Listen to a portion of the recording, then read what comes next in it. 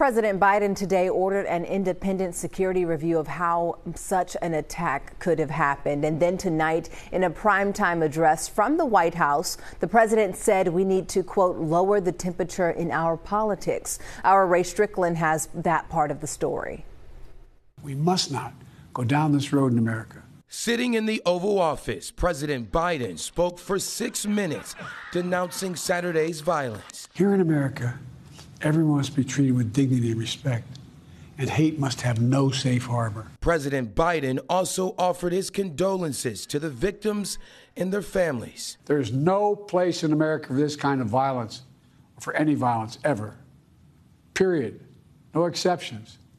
We can't allow this violence to be normalized. The president's remarks were the second time on Sunday that he commented on the assassination attempt.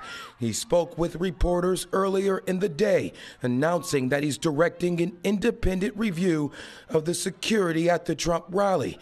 At the center of his address Sunday night was a message of unity. We may disagree. We are not enemies. We're neighbors. We're friends, co-workers, citizens.